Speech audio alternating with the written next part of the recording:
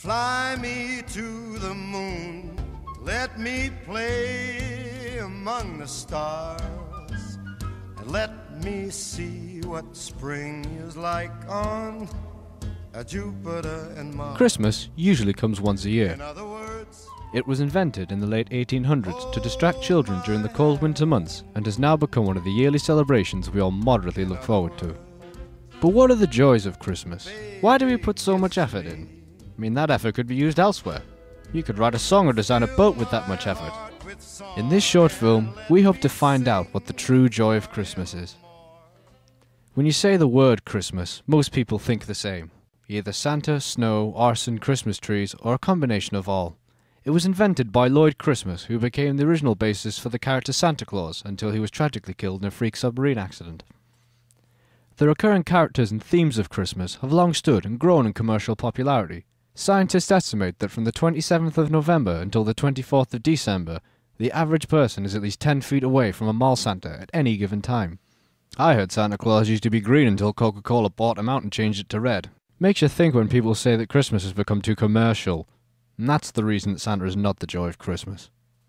Ever since Bing Crosby had a white Christmas, now everybody wants one. What is it about snow that's so festive? I mean, most of the time it doesn't even snow until January or February. Despite this though, snow is still one of the most iconographical themes of Christmas. Snow stands for solidified northern ornamental water.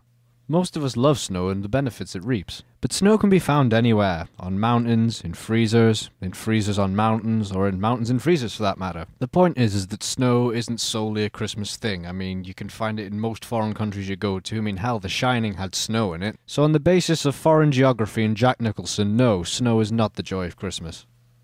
The first Christmas trees were developed in 1987 for scenery and props in the movie Lethal Weapon. Though only a minor part, the Christmas tree became popular overnight with the public, much due to the movie's success. Christmas trees are iconic and full of aesthetic joy, but are they full of Christmas joy? It's the place where people traditionally stockpile the year's presents. It stems from an old custom from when people used to keep weasels in the tree to fend off amorous gift thieves. But in the end, is it not the tree where everyone gathers on Christmas Day to open their presents?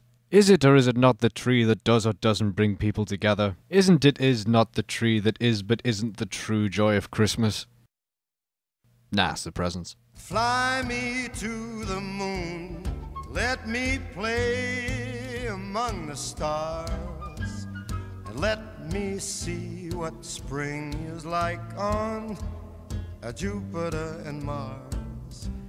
In other words, hold